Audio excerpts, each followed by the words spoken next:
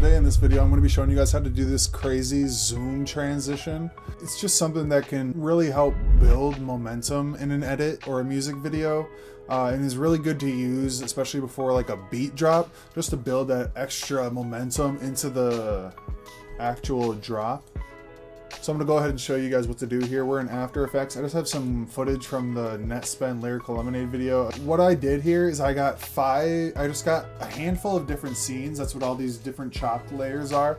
I made them 5 frames each.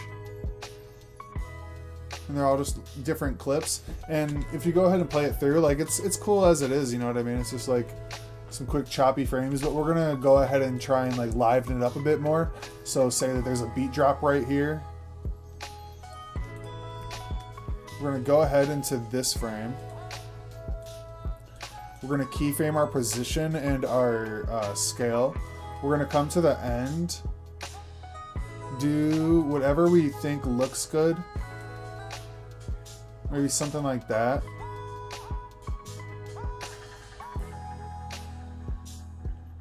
So for the sake of the video, I do have these clips scaled up a bit because I am in a different resolution. So my number is starting off at 314, but yours I'm assuming will be at 100. So just kind of go from there, but you're gonna just do the same, you're gonna zoom in the same amount for each of these clips.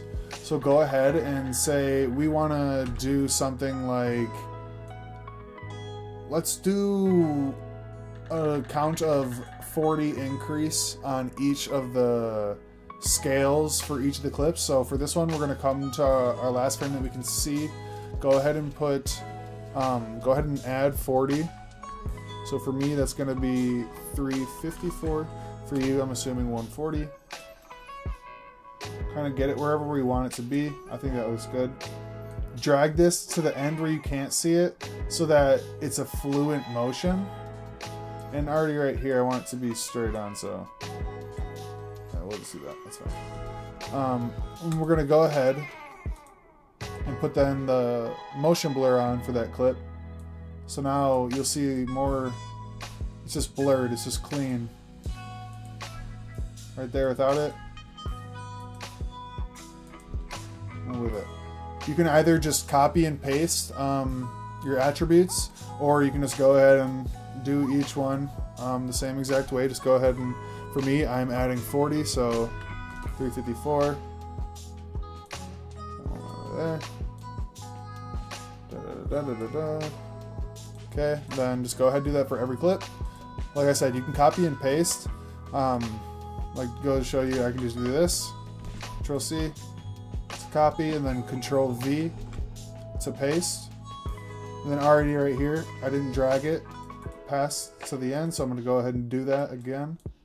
And so then now that we fix that, I'm going to go ahead and just copy that, paste that. And make sure you go to the starting of your clip when you're pasting these, because it's going to paste it from the beginning keyframe. So the first keyframe, that's where it's going to be pasting this from. So I go to the beginning of my clip, Control V, and you can see it's rendering, so I know it pasted it. Go ahead. Turn your motion blurs on. Boom, right there. It just adds a little bit more energy to those zooms instead of it just being standard flicker still frames. It just adds a little bit more. And then what you can go do to make it even a little bit more cleaner, go ahead and add an adjustment layer. And what I did is I just right clicked, go to new, adjustment layer. We're going to come right here, make it the size of our zoom. And then we'll go and add optical compensation. This comes with Adobe, so there's no plugins needed. And yeah, so go here to hit inverse. If you don't, it's just gonna look like a little TV, and this is kind of cool if you're going for like any like a different style, you know what I mean? Keep this in mind if you want like a sort of a TV effect. But we don't for this, so we're gonna inverse it, reverse lens distortion, and then we're just gonna drag it so it's kind of pulling the edges, so it kind of looks like we're gonna be zooming more. Now let's take a look at this. So already you can just see it's a subtle difference. I'm gonna go ahead and turn it off. Turn it on. So you can see it's just pulling the edges, and we can even do something maybe a little bit more dramatic. Like this is very subtle, but if you want something like that, maybe like a little bit just like trippier or warpier. Yeah, I like that. Yeah, that's clean. It's just pulling the edges a bit. We'll turn it off. Back on. So yeah, a little something like that. What you can even do too, if you guys do have sapphire, you can go ahead and use that sapphire flicker. Again, I'm trying to keep options for people that don't have plugins, so I'm trying to keep these without plugins used, and I'll show both ways. So for this, you know, it doesn't need to be too critical. You can just put something the amplitude up a bit maybe, just to exaggerate it. And this video already has a lot of flashing in it, just the scenes are naturally flashy, but this just already adds in like so much. So we can even turn the flickering up. I think we should turn the flickering up. Maybe something a little bit more intense, so we get a lot more harsher flickers. And then the random frequency, this will adjust the speed of things. Let's go ahead and bring this to something like 60. So 60 will be pretty quick, but still visible to the eye. Let's see. So yeah, it's a lot harsher. It's a lot more edgier, I guess you could say. That's without it. As with it. For the people that don't have sapphire, what we can do here is we can go ahead and add a lumetri color. And I know there's other ways that you can do this too, but this is just a quick way that I can show you guys. So go here to tone. We'll do those 3. Maybe we'll come up a bit, bring the contrast down a little bit. A nice little flicker look. Bring that back down to 0. Bring that down to 0. Then we'll get something, and we'll just switch it up a bit. You know what I mean? Like, just it doesn't have, unless you want it to be uniform, you can have it be uniform.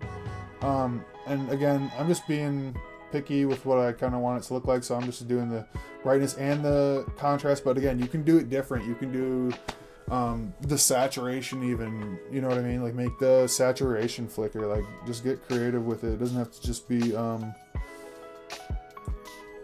you know, standard, I guess. I don't know. And this can even, you know, jump up, so we can go from quick low to quick bright or something. And then we'll just copy and paste these keyframes that we chose, or that we did, and then I'm just gonna paste them again. So now we're back at 0, and then boom. So this is if you don't have the you know, flicker, you can go ahead and do that. That's super simple, you know what I mean? Just make a few keyframes, boom, boom, boom, and then, you know, watch this. And then if you want to add those same flashes in a different spot, duplicate this again with Control-D, bring it to wherever you want it. I think could be cool here. Yeah, this could be fire. Yeah, that was fired. We didn't even mean for that to be fire. Just add it on there. But yeah, again, super simple. But yeah, I do appreciate you guys tuning in. If you liked the video, go ahead and like it and leave a comment and let me know if there's any other effects that you guys would like to see. I've been putting these tutorials off for some time. I have been wanting to do these more. So again, I appreciate you guys watching. Have a great rest of your day. Peace, peace.